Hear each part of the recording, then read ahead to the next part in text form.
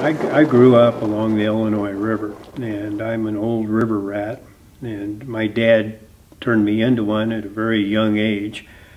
In the 46 years that I've been here, there have been a lot of changes. I think the biggest change I've seen is going from sort of a public service agency to a science-based management agency. In 1940s, a new system of collecting fish was invented by a fellow here in Illinois. That system was using electricity and a portable generator. Going along the shoreline, we can collect a certain number of fish to see what kind they are, how big they are, how much they weigh. Fish with a scale, we can determine how old they are. 500. 24.43. It's kind of fun being a biologist in Illinois. You get to be a detective. If there's a problem there, we get to detect what that problem is. Common carp were introduced into the United States in the 1890s. That's the major problem, is keeping the exotic fish away from the good fisheries. A common carp, for instance, can spawn 2 to 3 million eggs every time she spawns. A bass can only spawn 5,000 eggs. The carp are bottom feeders. They make the water turbid. Bass and bluegill are sight-feeding fish, and they can't survive if the water is too turbid. As soon as the population indicates that we need a change, then we try to affect that change. So we use science.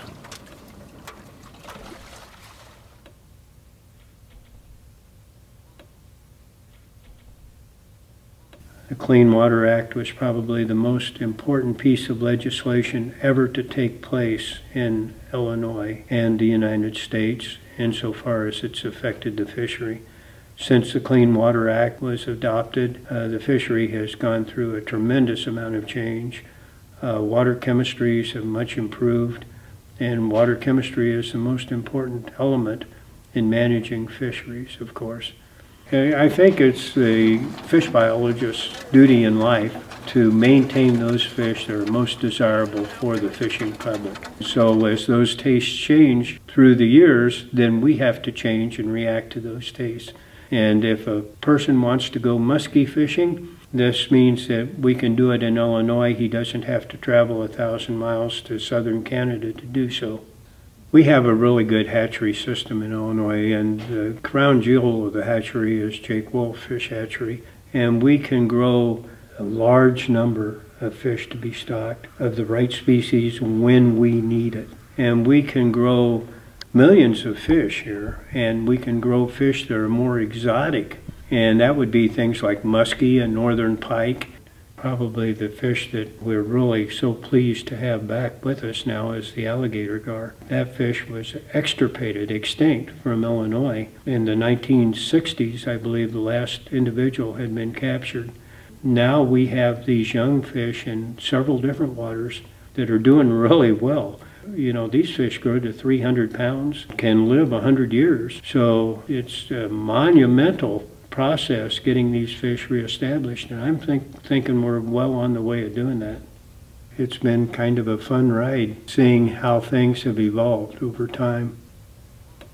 You're out in all kinds of weather. Sometimes we're out sampling northern pike or muskie, and the lake is freezing and the nets are, you know, standing up because we can't collapse them. They have ice all through the nets. And it's hard work, and sometimes it's very dangerous. Fishing is not an easy occupation, but I've done it for 45 years and enjoyed every moment. One of the most significant stories was the kinds of climate that we go out in. A lot of times we're out collecting walleye eggs early in the spring when the waves are running 3.5, 4 feet tall. And we were pulling a net once over on Lake Shelbyville that had walleye in it to get brood fish for the hatchery. And as we pulled the net, with each succeeding wave, water was coming over the stern of the boat. And one of our former biologists was in charge of the motor, and he was looking very doubtful, and all of a sudden he says, well, drop the net, we're going down.